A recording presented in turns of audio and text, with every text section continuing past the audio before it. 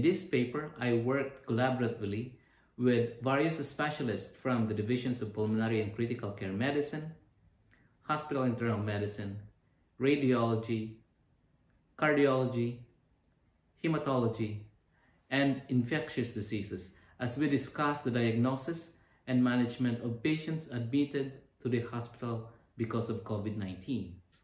My name is Dr. Raymond Razonable, Professor of Medicine at the Mayo Clinic in Rochester, Minnesota. Thank you for joining me as I discuss the highlights of the review article entitled A Collaborative Multidisciplinary Approach to the Management of Coronavirus Disease-19 in the Hospital Setting. This is going to be published in the July issue of the Mayo Clinic Proceedings. As you know, the virus has infected millions of people worldwide. And while the majority of patients are either asymptomatic or have mild disease, approximately about 20% of patients with COVID-19 will have symptoms that are severe enough to require hospitalization. Most often, this is shortness of breath and hypoxemia. The management of these patients is the topic for this review. Upon admission to the hospital, these patients require the basic Cbc Differential. This will identify the level of lymphopenia that is prognostic for severe COVID-19. Patients should also have baseline renal as well as liver function studies. Markers of inflammation including C-reactive protein as well as ferritin should be measured, as they can be used to prognosticate the clinical course of these patients. It is also recommended that patients have baseline measures of coagulopathy, including D-dimer. The chest X-ray findings of patients with COVID is typical, with ground glass opacities, usually bilateral, as well as distributed in the periphery and in the bases. Findings that are atypical in radiographs should caution about the possibility of either superinfection or other concomitant pathology. The diagnosis of COVID is confirmed by the demonstration of the viral nucleic acid in the respiratory specimen using the SARS-CoV-2 PCR.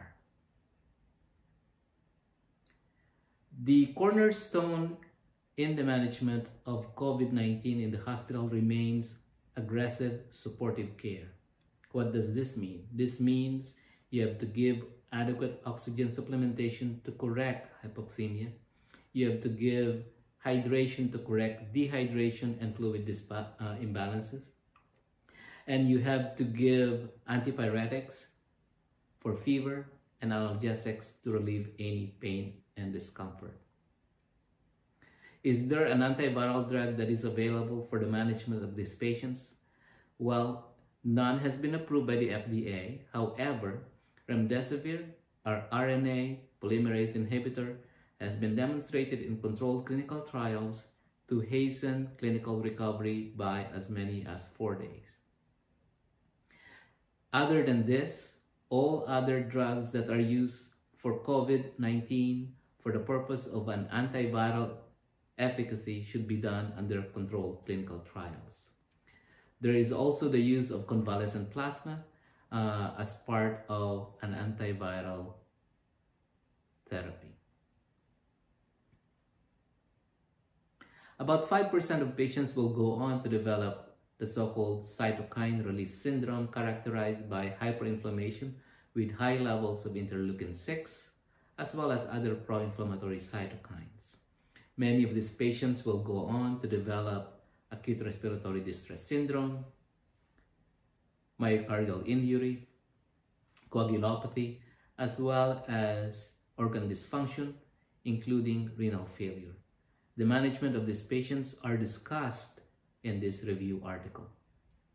The use of immunomodulators to counteract this hyperinflammatory stage is also being proposed, but none has been approved by the FDA.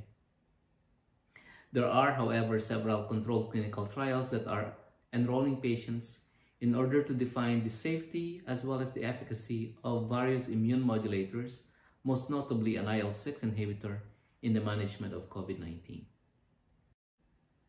The vast majority of patients who are admitted to a hospital with COVID-19 will eventually recover.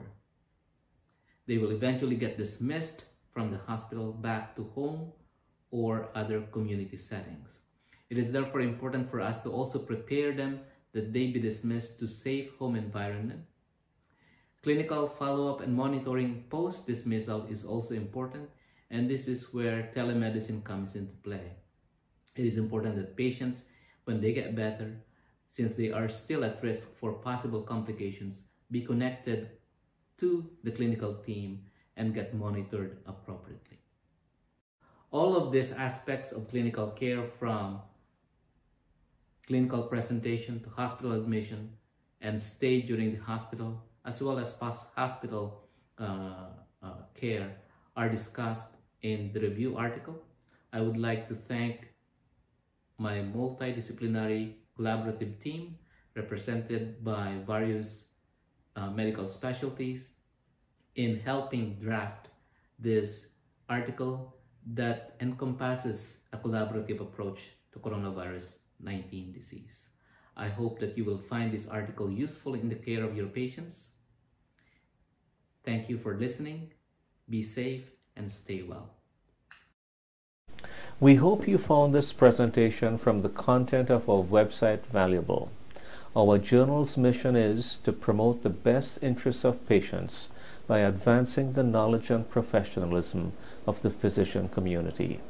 If you are interested in more information about us, our homepage is www.mayoclinicproceedings.org. There you'll find access to information for our social media content, such as additional videos on our YouTube channel or journal updates on Facebook. You can also follow us on Twitter. More information about healthcare at Mayo Clinic is available at www.mayoclinic.org. This video content is copyrighted by Mayo Foundation for Medical Education and Research.